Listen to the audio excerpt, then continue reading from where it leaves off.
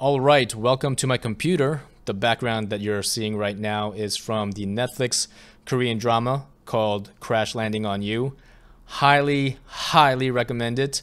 If you're into romance, if you're into comedy, if you're into action, this show has it all. I could talk literally forever about this show, but let's get into the video. Let's get into this tutorial. Let's double click DaVinci Resolve, open this bad boy up. Okay, so once it's opened up, you will see the project manager. All of these thumbnails are my previous projects. When you download and install DaVinci Resolve for the very first time, you will not have these thumbnails. Hopefully you won't have these thumbnails because these are my projects. You should only have untitled projects. So since we're starting from the very beginning, let us just open that up. And once it opens up, you will see a workspace. So you will know what workspace you're working in if you look down here and see which one is highlighted. So we have Media, Cut, Edit, Fusion, Color, Fairlight, and Deliver. Right now our Cut tab is highlighted, so we know we're in the Cut page, but let's go in order. So they set it up so that way you could set up your footage in order and then just work down the line. So let's go to our Media page. So this Media page is where you build your media pool for your project. So up here in the top left, we have our directory. So you have a list of hard drives or folders. You can click, you can open up whatever you want, and then literally just drag anything into your media pool. You could drag as many clips as you want or as many as you need for your project. Now, if you want to cut segments of this footage of our media, we could go to the cut page, and up here we see our media pool, and then we see a timeline. So we can double click on one of our media. We can scrub through the footage over here. Then we can add an in point, scrub through some more, and then add an out point, and then drag that into the timeline. So it shows up here. Then you can click on another piece of footage and do the exact same thing. In point, out point, and so on and so forth. Now, to be honest with you, I never touched these first two pages. I never touched media, I never touched cut, because everything that you just saw and I just did, you could do in the edit page. So now this is what the edit page looks like. So you could see we have our two clips that we previously cut in our timeline. So this section right here is our timeline. This left side of the screen is our media gallery. So this is where we can drag and drop footage or import footage for our project. You could do that two ways. You could right click, you can click import media, you could search for your media and then just click open and it'll pop in here. Or you can open up, any folders and then find your media, find your footage, and then drag and drop into your media gallery. And it replaces the need to do that in the media page. For the cutting, you can actually cut on the timeline. So you can, let's do this. Let's double click on some media. You could see how we had our in and out points from before. So let's just reset all that, right? Make it like it's fresh. And you could do the same thing right here. So instead of doing it in the cut page, you do it on the viewer. So I have my footage selected.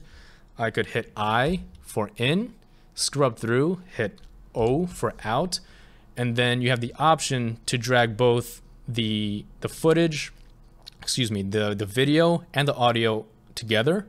So you see the blue and green, so that's video and audio. Or if you want, let's double click on this again so it brings up our in and out points of that footage. You could do audio only or video only, and then you just drag it in the timeline. Let's delete those. Over here in this middle section separating the timeline and the viewer, we have a bunch of tools. So we have the select tool, trim, the blade tool, and all this other good stuff. And then over here, so let's click on a piece of footage. Let's click on a clip, and that activates the inspector. So you could turn it on and off the inspector up here in the top right. So if you turn off the inspector, it gives you a little bit more real estate for the viewer. You could turn it on. And within the inspector, you have control over a lot of parameters over a lot of things. So you could transform how zoomed in you want to be. You could transform the position, rotation, all that good stuff. You could crop it if you want to. You can stabilize the footage if it's too shaky. So you have a lot of control, and all of that is under the inspector tab. Now, let's say you wanted to adjust some audio settings. Let's just click on a green clip. That's our audio. And in the inspector, you see a whole bunch of things to change for audio. So volume, pan, pitch, you even have an equalizer you could do right there. So it's nothing that you haven't seen before if you've used either Final Cut or Premiere Pro. Like it's all here. And if you wanted any video transitions or audio transitions or filters, stuff like that, you could go up here to Effects Library, and you have all this available. You have video transitions, audio transitions, titles, effects, and you have some audio effects as well. Things like dehummer, multi-band compressor, noise reduction, stuff like that. So it's all here, not too bad, right? Then we have the Fusion tab, which opens up our Fusion page. And I like to think of it as the equivalent to Premiere Pro's After Effects. So if you want to do any 3D compositing, 3D special effects, motion graphics, stuff like that, it's done here. I haven't dabbled too much into the Fusion page just because I really don't have a need for it in my day-to-day work, but it is super powerful and you could do some really cool stuff with it. I have a tutorial on my channel using the Fusion page. I think it was for like the 3D screen capture effect, and that's on my channel, so check that out if you want to learn how to do that. Up next, let's go to our color page, and here is where all the color grading happens. The color page by itself is, in my opinion, worth the price of DaVinci Resolve Studio. So this page alone, I think, is worth the $300 price tag. I'm not going to go too deep into how to color grade with this. I will give you a quick tour of where everything's located and what they're for. If you do want to see how I color grade with this, I already have some tutorials up on my channel, so check those out. But for now, let's go through this page. In the top left, we have our viewer, so this is where we see everything happen. And next to that, to the right, we have our node tree. Here is where we can add nodes to build our grade. Now, you can think of nodes as adjustment layers, much like they have in Premiere Pro or Final Cut, I'm sure, but it is a little bit more complicated than that. I'm not going to go over it today, but just know that nodes allow you to target specific parts of the image to give it a specific look, and it's amazing stuff. So you could do some really, really cool things with nodes. To the right of the node tree, we have our effects library. So you can drag an effect and place it on a node, and you could adjust those settings in here. And then you could switch back and forth between settings of that node, or you could go back to the library and find a different effect. Going across the screen to the bottom left, we have we see some color wheels. We see lift, gamma, and gain. So that's the equivalent to shadows, midtones, and highlights. Offset will control all three together. So you know what, let's just delete this last node so you see what I'm talking about. So lift will boost the shadows, gamma will boost the midtones, and then gain will boost the highlights. Now within this section at the center top, we see three dots. So the first one being our color wheels, our primaries color wheels. Then the second dot, we have our primaries color bars. And within the color bars, we can, you know what, that's not a good image. Here we go.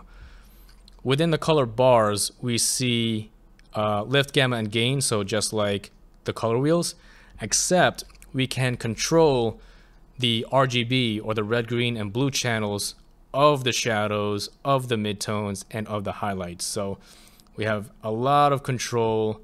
And then this last dot is our log wheels. Log wheels are very similar to the primary color wheels, except that it's just more precise at targeting. And to demonstrate that, let me go all the way over here to the right and change our scopes. Let's go to waveform. Now, log wheels when I adjust the shadows, keep your eye on the waveform here. Let me just expand this by clicking this thing here. So shadows should only control this bottom portion of the waveform. So if I crank this to the left or down, you see how it's pulling down the shadows, versus if I were to go back to the primary color wheels, and if I go to this wheel and pull this down, you see how it's pulling pretty much the whole waveform down. It's pulling down the entire waveform.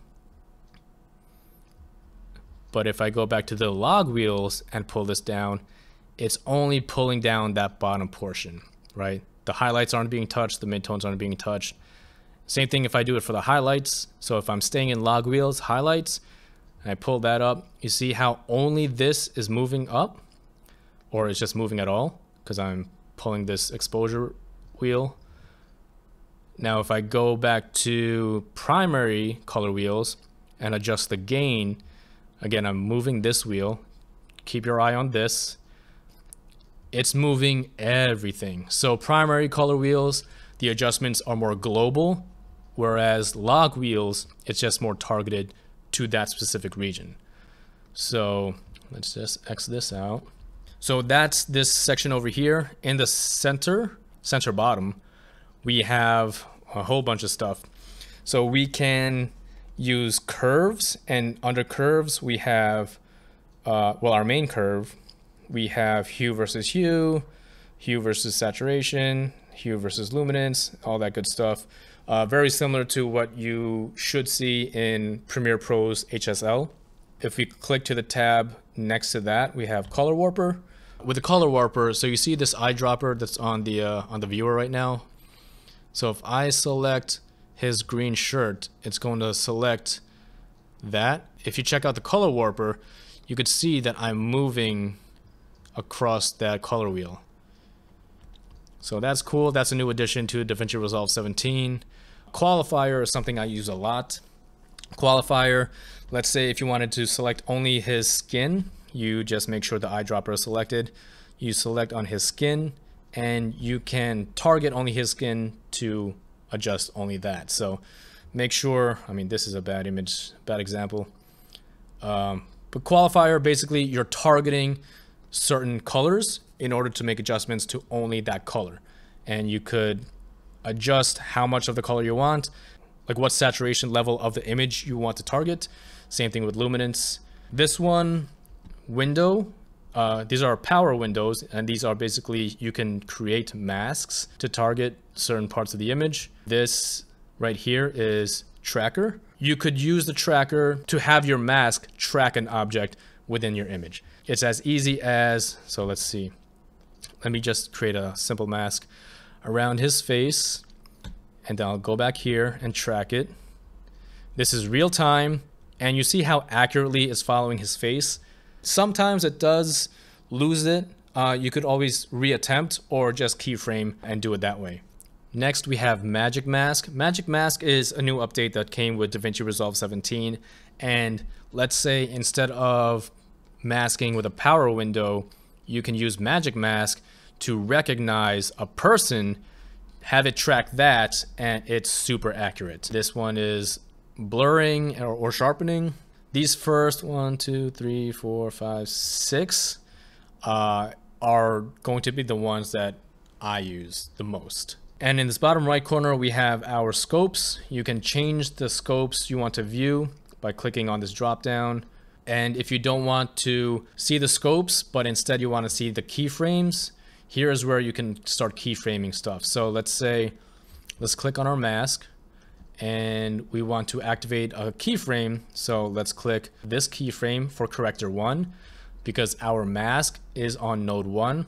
Let's give this a bump, and then boom, you see keyframes appear right there. And then you can create your keyframes as you want. And then if I play this back, you'll see that my mask is moving corresponding to those keyframes. So that's pretty much it for the color page as far as where everything is and what things do. Color grading in itself is its own video. In fact, is its own study. So that's always ongoing. I'm not going to do it in this video. Instead, let's move on to Fairlight. Honestly, Fairlight is not a page that I use too often or ever. So Fairlight is for audio effects and audio adjustments. So you could see over here, we have all these audio effects that you could add to audio. So remember, in our edit page, audio is green.